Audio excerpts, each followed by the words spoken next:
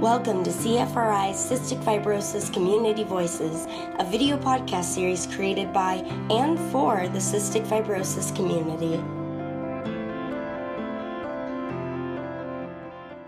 going to make this a little interactive. I know you've been sitting, you don't have to stand up and do jumping jacks, but we'll just get to know each other a little bit. Okay. Just let me organize my life here. So, like they introduced me, my name is Dr. Chelsea Toth, and I have my doctorate in clinical social work. A little bit about me is that I was a pediatric social worker at a cystic fibrosis center for about 5 years before I went on and got my doctorate. Not close enough. Can you hear me now? Okay, let me start over. So I'm Dr. Chelsea Toth, and before I got my doctorate in social work, I was a pediatric social worker for about 5 years out in Pennsylvania. So it really is what got me researching young adults with CF. So today we're going to talk about young adults with CF, which we know can happen. A lot of the conversations we're going to have can really impact adolescents, can impact people in later adulthood too. So just keep that in mind. So, connecting the dots, bridging the gap between isolation and social connection. I have no relationships to disclose for this presentation. So let's start off. I like to pace when I present, so if I back away from the microphone too far, just somebody holler at me. And those of you online, welcome. Hopefully I'll talk loud enough that you can hear me also. Okay, let's start off for a minute. You can close your eyes or keep them open. But imagine you're with your best friend. You're sitting in one of your favorite places having a conversation. So just take a moment to go there, wherever that place is. It can be in a coffee shop, on the beach, or in your kitchen. Wherever you are, think about that space. Think about your surroundings, what's going on. So just take a moment to be with your best friend in this location.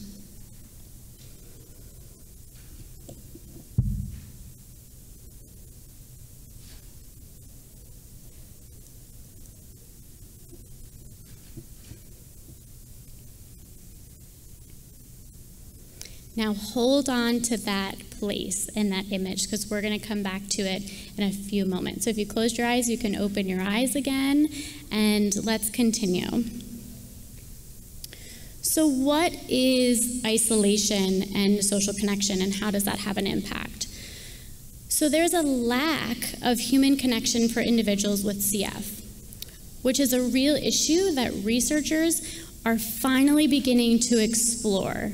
We've done a lot of research based in the sciences. Now let's look at the human impact that it actually has on these individuals living with cystic fibrosis. So individuals with CF, we know, aren't able to interact face-to-face with individuals not living with CF. So in theory, this gives them millions of options, right? There's millions of people in the world. Why can't they just interact with somebody else? However, when somebody faces challenges with their disease or wants someone to be able to listen with a genuine understanding of their lives, they lack that ability to connect through companionship. Right? Other diseases, they have support groups.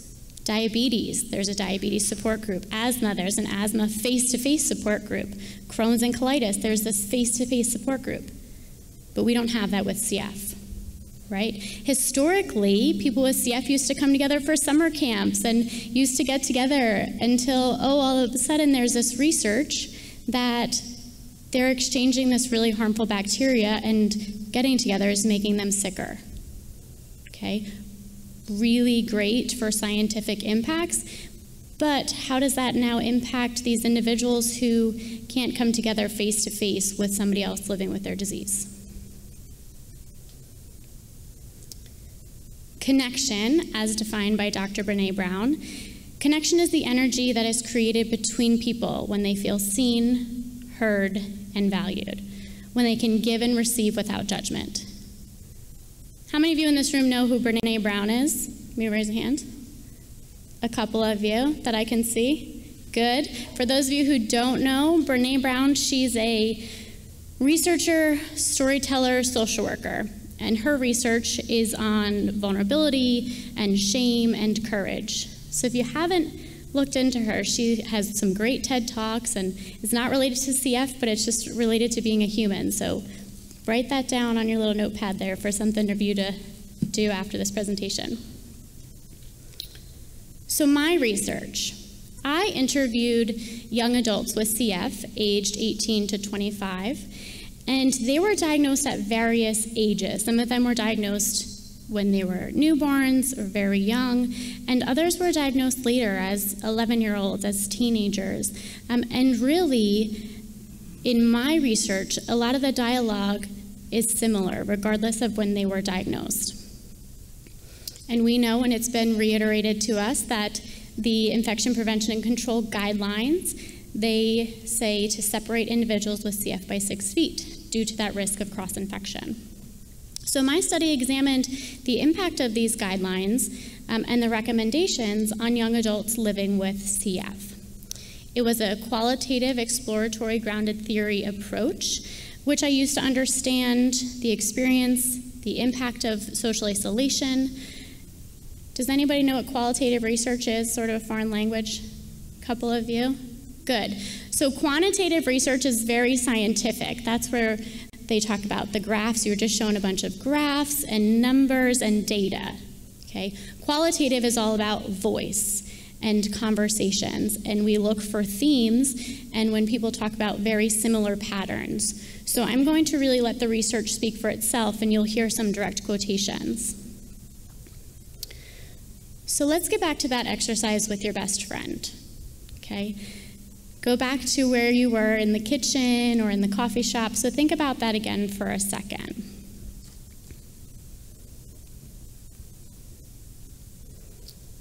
Okay, you all back with your best friends? Now think about it from this perspective. You both have CF, and you can't be within 6 feet of each other due to the risk of cross-infection. How does that impact your relationship? The conversation you were having could really only occur using the phone, FaceTime, text messaging, social media, the internet. For those of you living with CF, this is your reality.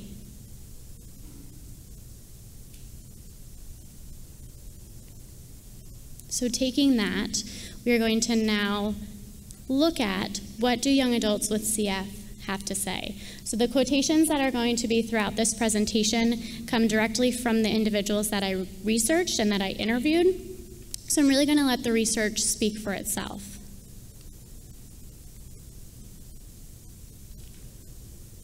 I just want to fit it in. Young adults discuss CF as this invisible illness, this fitting in as a nomenclature of being similar to their peers, similar to peers who don't have the disease, right? For those of you who were here last night, Dr. Reed mentioned if we don't talk about it, it doesn't exist, right? This idea that talking about CF gives voice to acknowledging the fact that I have CF, that I have something different from some of my peers. I don't want to stand out because of CF. I want to stand out for being cool. I want to stand out for being able to do dance or to sing or to write.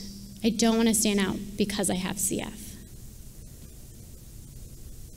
This idea of striving for normalcy, which I'll talk about more in a couple minutes. Normalcy for some people means not coughing in public. It means not having to take all of these medications, not having to do all of these 2 hours, 4 hours of treatments, or having tune-ups and going to the hospital. For some people, that's their normal. Fitting in, not being singled out. You're comfortable in your own skin. I like to stand out for being outspoken or being really smart. I don't want to stand out for being sick.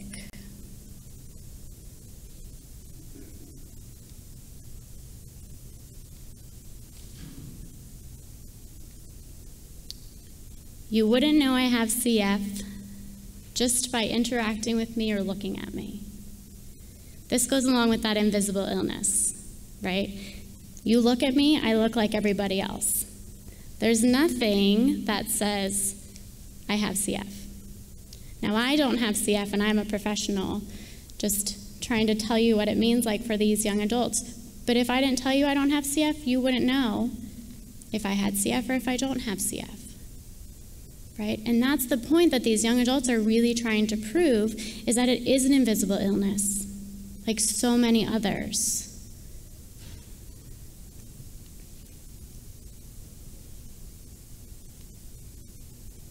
Because one good thing about cystic fibrosis is that if I really want to, I can blend in with everybody else. I can look so normal. I always refuse to wear the mask because I just like to feel normal. I just want to be normal. I'm trying so hard. When you're in the clinic, it's like, maybe I'm the sick person, maybe I'm waiting for the sick person. Nobody knows. And that makes me feel like I'm a little bit closer to normal. Like maybe I can just blend into the background. I remember interviewing this young woman. She was very passionate about this. And this is something that the guidelines really impacted her life. Because when she goes to clinic, what's the very first thing they say? Put on your mask, right? In some clinics, in the clinic that I used to work for, if the room was open, we'd say, you come in, and we put you right into the room, so you didn't have to sit in the waiting room. And sometimes that's possible, and sometimes it's not possible, right, logistically. But this was something she was very adamant about. Okay, sometimes you have these CF passports where you take them with you and say, I go to my pulmonology office, you automatically put on a mask. But if you're going to GI, sometimes they go to GI and nobody knows I have CF, so why do I have to put on a mask? Because I'm in GI, I'm not at pulmonary today, right? Okay, it's that whole thing of, it's an invisible illness. I just want to fit in. I just want to be normal. Why does this doctor's office need to know that I need to wear a mask? Because they're not looking at my lungs. I don't have to do any PFTs today, right? It's that difference. So she was very passionate about this meaning. There are definitely people who just get it, and some who don't. Right? This goes back to last night. Reed was also talking about how he didn't tell his friends. And there are a lot of individuals with CF, from children to adults, that don't tell their friends. Because what happens when I do? What happens when I tell my friends? What happens when I don't tell my friends, and then I do tell them, and they don't want to be friends with me anymore? Right? I do tell them, they treat me like I'm different. So it's this balance. Who do you tell? Some people don't tell their family, right? Because some people get it, and there are definitely people who don't. So living with that knowledge. Not to assume that everybody who has CF is going through the exact same thing, because it can be very different. Right? People who live with CF, there's different versions of it, right? Some have GI involvement, some have more sinus involvement, some have cystic fibrosis-related diabetes. If we think about all the different physiological implications that it has, and then think about all the social implications that it also has, right? Because some people, they don't care who knows they have CF, right? Everybody knows that person has CF. Versus somebody else who it's very private and they don't want to talk about it. Or maybe they did talk about it and it didn't go well. And so I'm not going to tell anybody else because I told one person and it didn't go so well. So just thinking about the physical impact and the social impact. Okay? And then also this isolation, sometimes it's imposed. I'm isolated by choice. I don't tell people because it's my choice. And allowing people to have that choice gives them their power back.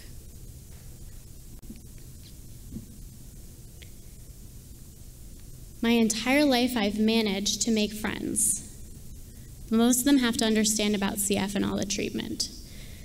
This young woman, she talked about sleepovers and how it was really important as a middle schooler that, what do they do on the weekends? They have sleepovers. Well, sometimes she couldn't go to a sleepover. Or sometimes before she can go to a sleepover, she'd have to come home and do her treatments.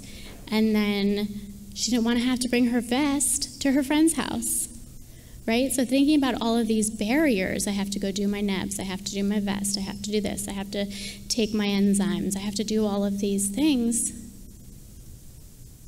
And as a provider, you know, having the conversation of, you need to balance that. What's the impact if you go one night without doing your treatment? Some providers would say you have to do it every day regardless. Is that a reality? Is that possible? Do sometimes you skip your treatments because something more fun happens? Yes, and we know that as providers. We're going to give you the best advice possible and say these are our recommendations, but real life happens, and we understand that, right? These young adults, they talked about things also like you're going on dates or you're in college and you're doing all of these other activities that are much more fun than doing treatments and trying to fit them in and how to balance that, right? Last night they talked about the vest sounds like a vacuum cleaner, okay? You might think, well, I might actually want to vacuum over doing my vest treatment because sometimes vacuuming looks like more fun than a treatment, right? Depending on where you're at.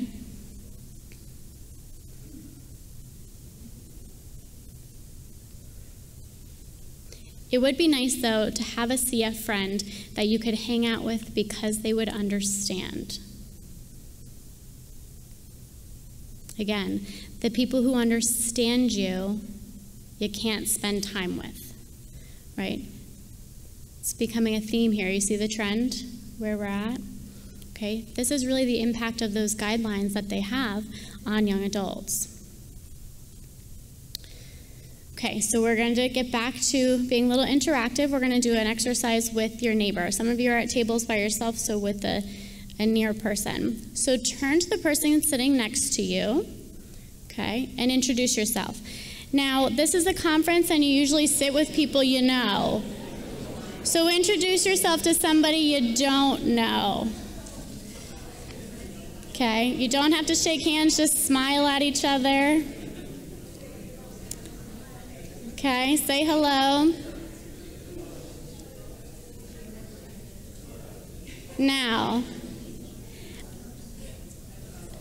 say hello to somebody you don't know at your table. Here you go, meet somebody new. Okay, I'm going to do the wave. That's how I get it. Ready? Okay, focus on me for a second before we go off track here. You're with me? You want to clap? I'll wave. I do the wave. Wave back at me when you're ready. Very good. This is how I get my students to pay attention. So what I want you to do is I want you to tell this person something interesting about you, but I want you to observe their reaction. Discuss what's working for you, what's not, something interesting, but observe their facial expressions, their nonverbal behaviors. I'm going to time you. I'll give you a couple minutes to have this conversation, okay, and then come back to me. So go ahead, have a conversation with your neighbor.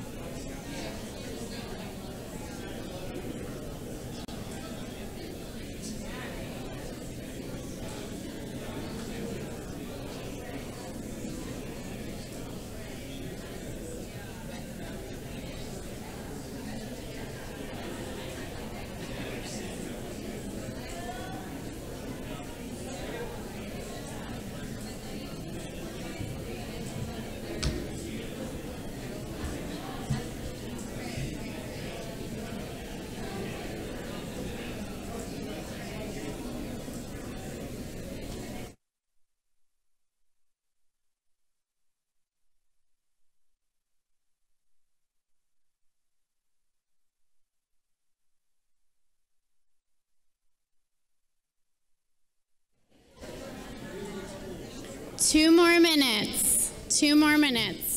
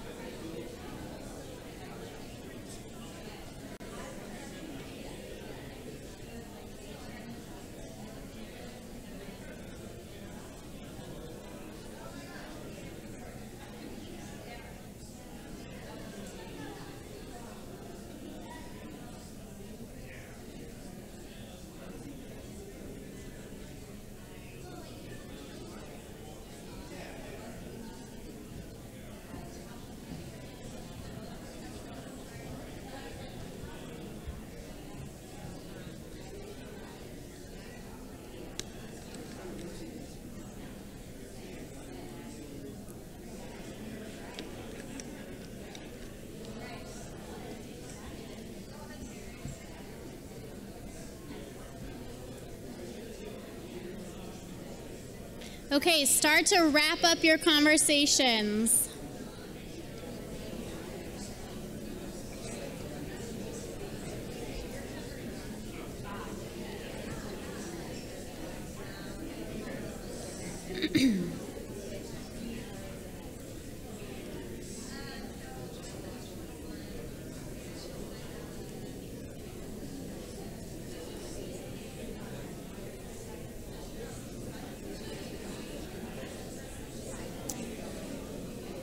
Okay, wrap them up. I'm going to wave at you again. Very nice. Thank you so much.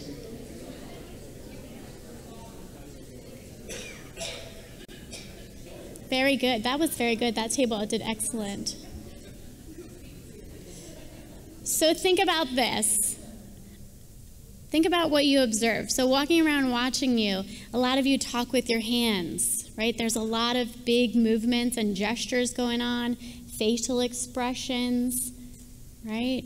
You can see if some of you I could just gauge by your facial expressions, you're talking about something more serious, right? Very in the moment. Some people were very serious. And other people were laughing, right? Looked like a really good story.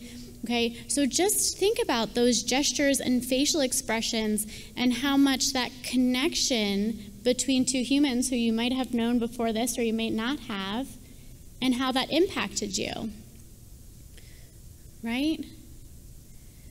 But think about that from the perspective of living with CF, right? You don't know the medical history of the person sitting next to you or within your vicinity. You're learning an interesting fact about this person who may or may not have CF. We know, because you're at the conference, by the way, that the person with CF has a blue dot, so it kind of gives it away for this exercise. So we know that for, infection prevention control guidelines.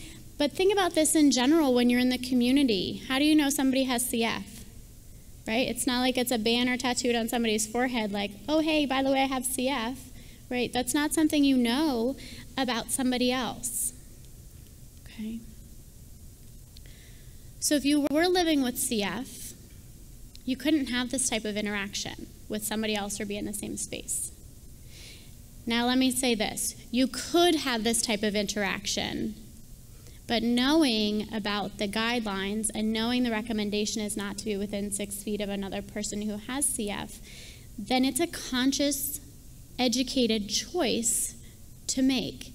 Because at the end of the day, it's your right, it's your choice to decide how well you interpret the guidelines or what your interpretation is and how it suits your lifestyle as a person living with CF. Right? So to keep that in mind too. So thank you very much for playing. You all did a great job. Gold stars all around. So we're going to transition a little and keep to the topic of this face-to-face conversation. So a young adult says, I'll read blogs on cystic fibrosis website all the time, and I love hearing other people's stories, but I don't interact. At the end of the day, I'd like to have a face-to-face conversation with someone, which is what you all just did.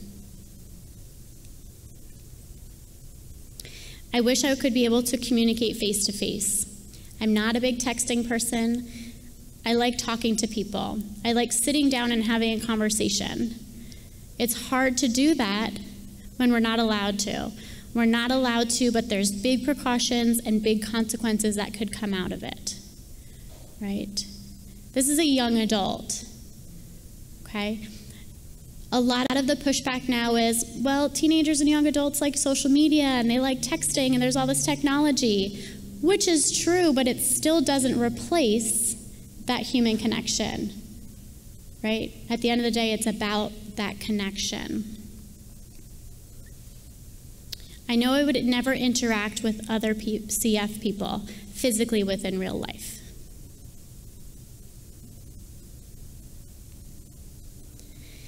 People with CF aren't supposed to be within close proximity of each other for risk of passing lung infection or bacteria back and forth. Be really cautious when you're around other people with CF and avoid it if possible.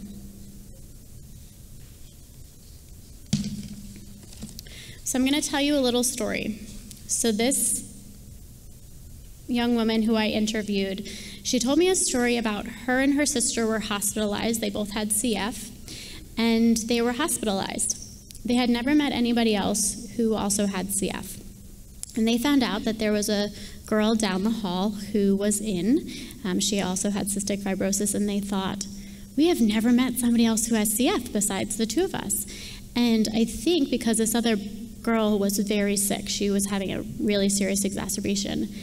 And they thought, wouldn't it be really cool if we could go and meet this other girl with CF? And so they did. They gowned and gloved and put on their mask, and they went down the hallway and they met this girl who was very sick, and they had conversations, and it was really good for their morale. It was very good for them to say, I met somebody else, and you know, we're in here for a tune-up, but we're pretty healthy, so hopefully you get better soon. And they just had this connection. So she said, I felt like we were taking necessary precautions and that it was okay. The three of us were all okay with it. So ultimately, that's who it's up to, right? Again, it's that choice to make that decision. Now, disclaimer, she did go on to talk about that her medical team was not very happy with her for going into this other hospital room. They were not happy. But again, they took the precautions that they thought was necessary. I didn't ask, and I don't know if they cultured anything funky. I didn't get that far. But I just know that there was pushback from her medical team after this meet and greet.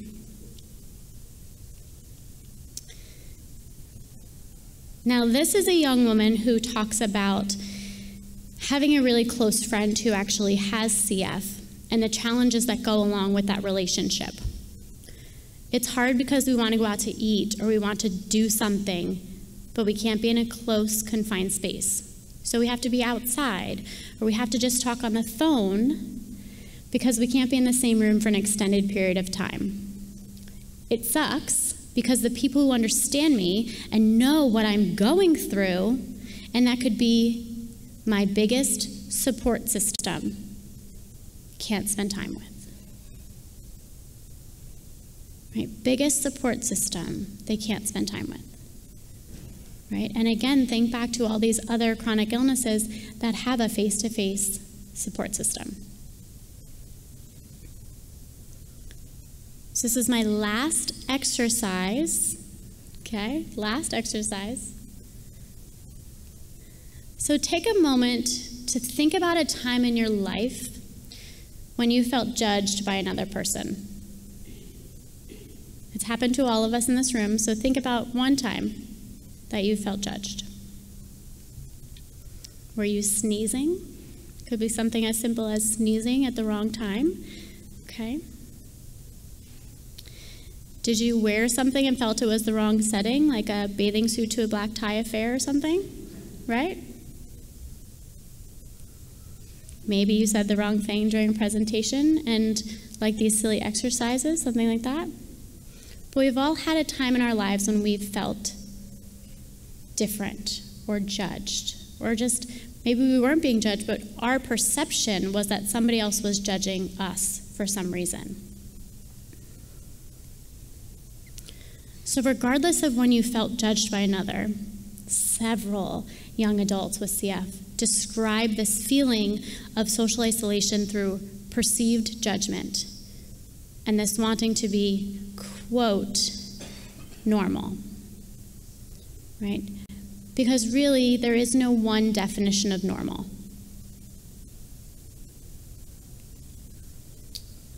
I felt isolated from the general public a lot. Going back to what Reed said last night, he mentioned always having an excuse for CF, right? Always having this excuse. I just have a cold. Excuses are very common, okay? Especially in the general public, right? Somebody has a cough and all of a sudden it's, oh, are you sick? The general public a lot has this fear of getting sick. This fear of everything is contagious. Right? And how to explain that? I just have a cough, it's just mucus in my lungs, it's not contagious, right? Not having to worry all the time about catching something or having a coughing fit in public and getting weird looks from people. I was coughing in public and somebody gave me a dirty look. Don't judge me. I have this lung disease. But by then, they're gone. And you're stuck with this feeling that people are judging you constantly.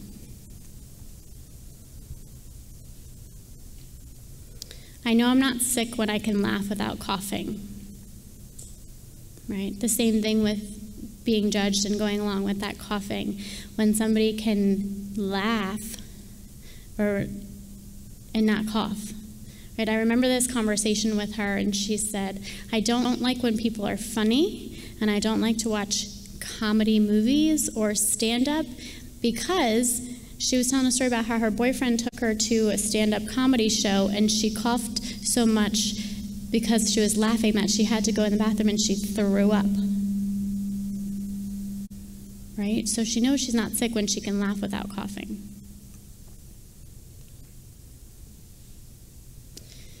Normal. My definition of normal is not having to get up and do the treatments and all the medicine. My normal is getting up and going to work and then doing my treatments and all that, because my activity is different from yours doesn't mean we are completely different.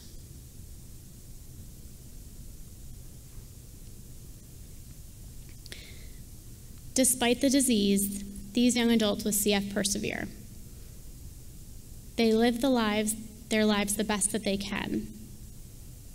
And many of them strive for this definition of normalcy, right? Getting college degrees, getting married, getting a job, fitting in, right? We all have our own definition of normal for us. Somebody's timing me, I might do a little dance. That's okay. So before I tell you what you can do about this, right, I'll leave you with one final quotation from a young adult. I would definitely not be the same person I am today if it wasn't for CF. So what can you do? What does all of this mean? I just told you a lot of quotations and a lot of information from the perspective of somebody living with CF. So what can you do as parents or spouses or caregivers or friends or whatever your role is in the lives of somebody living with CF? You can listen without problem solving. Because a lot of the times when we hear a story, that knee-jerk reaction is to fix it. But sometimes it's not about fixing it, it's about listening. And there's a great YouTube video I'm giving you some more homework. It's called It's Not About the Nail. So if you've seen this video, right, it's not about the nail, okay? It's about a young woman, spoiler alert, that has a nail in her head, and she's talking to her significant other, and she's telling a story about the day. But it's not about the nail, right? It's not about having CF. Sometimes you just want somebody to listen, and it doesn't always have to come back to them having this chronic illness, because they're still a human and they have human emotions and they go through lives the same way, right? So sometimes stop trying to fix it. Stop trying to problem solve and just listen, right? Understand there are challenges. Some of the challenges are similar and some of the challenges are going to be different. Be open to their suggestions, right? Be open if they say, you know, this treatment regimen isn't working for me, or this schedule isn't working for me, because they are their own experts, right? They come to you for advice, they come to you for medical treatment, they come to you, you know, whatever role you have, but they are the experts of their own lives. So be open when they say, how will we try something different? Be creative with planning, right? Listen, but also be creative, and develop reasonable goals. Right? Goals are important not just when we're working with kids, but when we're working with young adults and adolescents and adults. Goals are important throughout the lifespan, but we want to make sure they're reasonable. We don't want to set a really lofty goal that we know is unrealistic, right? Make sure they're reasonable. Participate in activities. Many centers offer support for parents and families. Go local and ask your CF center. A lot of CF centers have family advisory boards, family advisory support that you can get on to them. They have different support groups you can participate in. Living with CF, a lot of centers have their own center-specific social media to get on that's only within their center. Some centers have a peer mentoring program, so really ask the questions, what does your center offer? And if it's not at your center, sometimes there are other centers that have this information, right? Ask your social workers. We have a great social work listserv that's out there, and sometimes there's opportunities for you to connect with other people who have CF, or connect with other spouses or other parents. But you gotta ask. Ask the questions. Ask your social workers. Okay.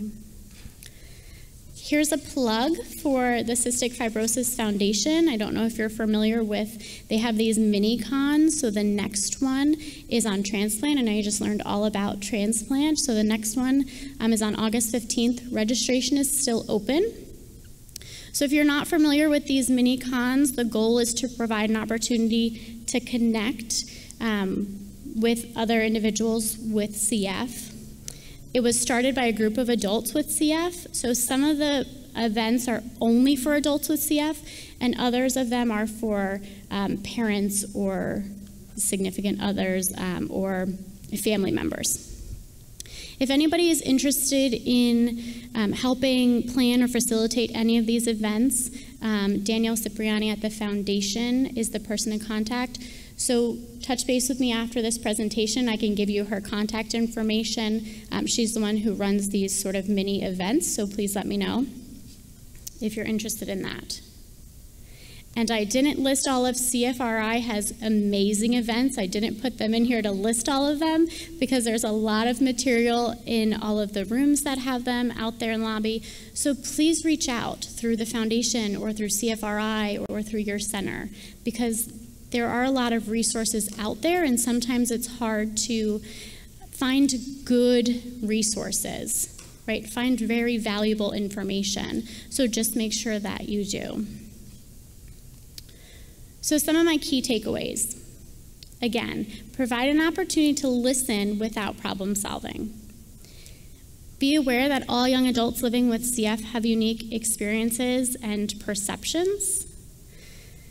It's really important to identify these barriers to isolation and discuss the importance of connection. Right? So you have an idea just for sitting with me for the last hour about why is it important and getting an idea of what do individuals with CF have to say, and really making their voice heard. And it's really important that we continue to do research and develop these networks for individuals living with CF and their families like this. CFRI has brought us together here for a great opportunity to network and meet other individuals, to have this shared connection, this shared experience. And those of us online, you get to join us too, and can come together, right, and really get this deeper understanding. So, final parting words from a wise young adult living with CF. The only thing we can do is live for the moment and live for us. Thank you for paying attention. If you have any questions, feel free to step up to the microphone.